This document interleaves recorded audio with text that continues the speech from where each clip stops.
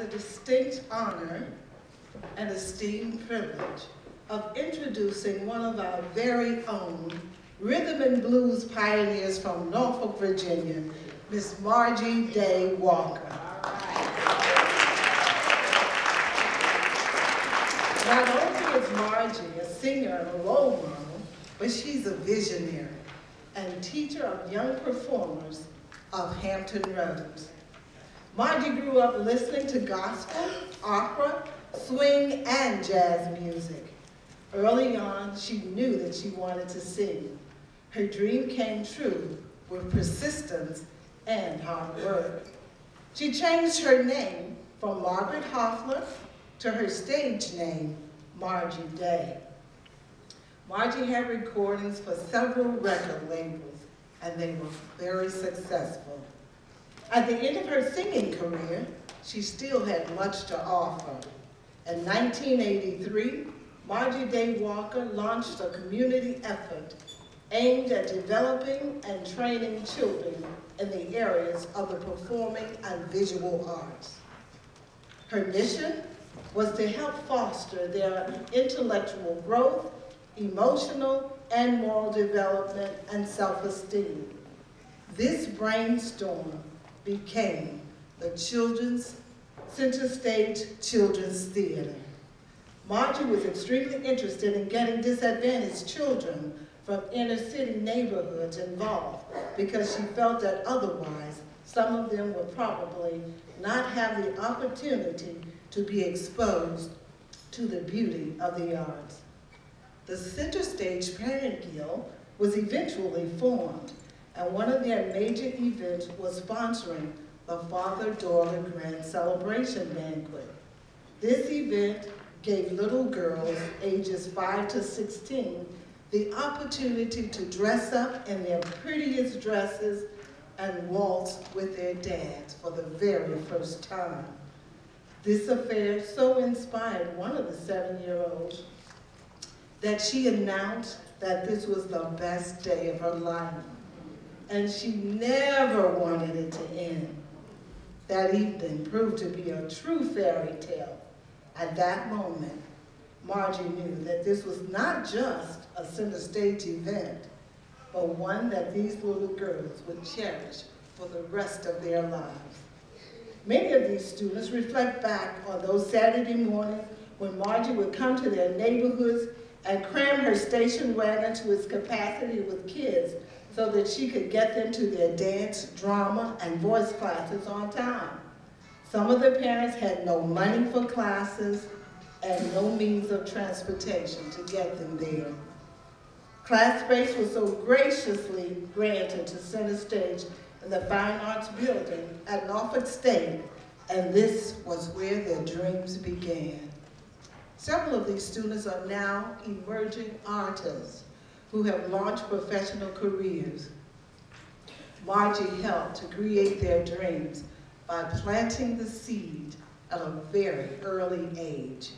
4 of her students who she continues to follow their progress are Dion Ridley, who is now a professional dancer. He started with Centerstage at age 7. He has performed on tours with Broadway Cats, Fame, The Lion King, and he served as lead dancer for entertainer Celine Dion for 5 consecutive years. Currently, he's performing in Japan. Nita Booth, most of you may know her. Nita wowed audiences at the age of 9 when she sang and performed as an ambassador for Centerstage. In 1998, she was crowned the first Black Miss Virginia with the Miss America pageant. Anthony Wayne Green is now a professional dancer. He began classes at Centerstage at 5 years old. You may have seen him on TV recently.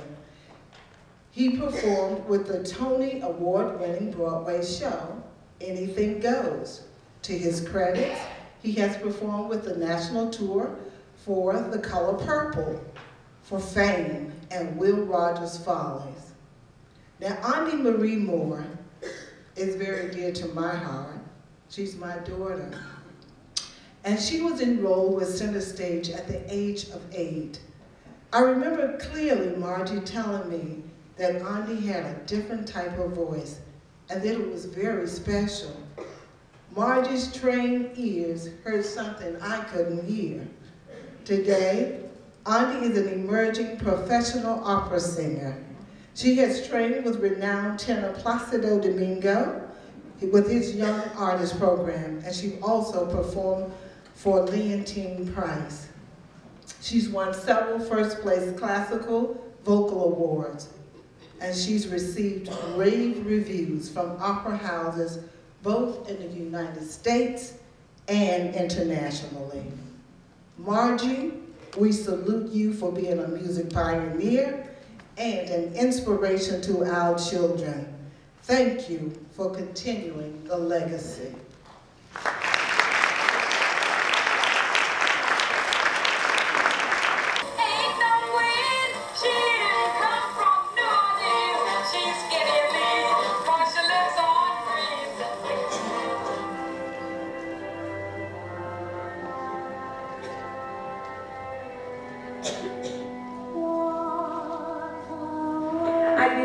As a youngster, I wanted to sing, and I had a girlfriend who sang also, and that was our talk daily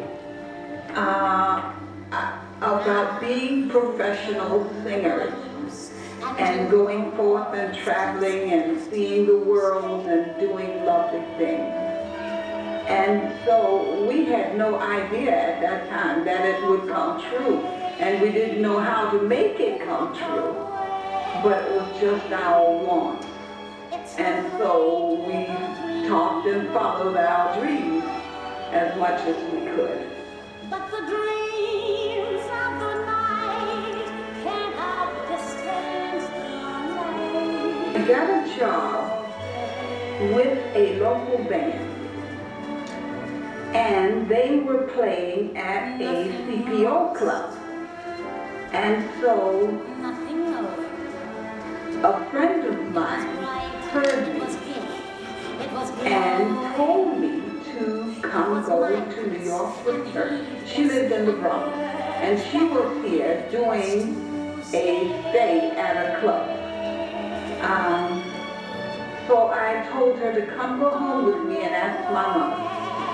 And so she did. She came, had dinner with us one day, and talked about what she could do by taking me to her agent's office and introducing me as a singer and telling them what she thought of me. Because in New York, of course, they'd never heard me. But anyway, that's how it started. And so I went to New York with her. And she took me to 2 clubs, to the Kenny Club and to Dodger's Lounge. When I sang at Dodger's Lounge, he said, come on to work immediately. So I said, I want to see New York. and so he said, well, whenever you're ready, come to work. So we went on, and she kind of, my friend, got tired of me sitting around all day, every day. And so she said, are you going to work or are you going home? So I knew what that meant. So I packed my clothes and went on back to Newark and went right to Dodger's Lounge. That was in the daytime, but Gus was there. And I told him I was ready to go to work. So I started that night. That was the beginning of my professional career at Dodger's Lounge in Newark, New Jersey. All right with me. My repertoire grew, and I started to singing what was popular at that time. I was called a sweet singer, in that I did a lot of ballads, like the September Song and oodles of others. And but I found that I had to add the rhythm and blues up-tempo numbers to bring a little diversion into my repertoire. So we add on and we grow and we mature and we listen to others, and that's how it is. It's all right with me.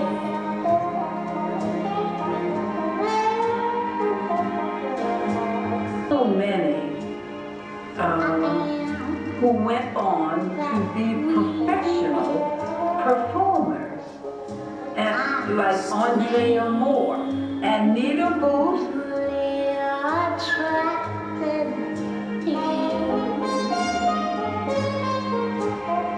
Oh, and I'm sure there are others. When you say Centerstage, it rings a bell to so many, and they answer the call. So hard. They really do. I'm so glad about that. Don't you? This production has been brought to you by Image Entertainment in partnership with New Journal and Guide. Subscribe today.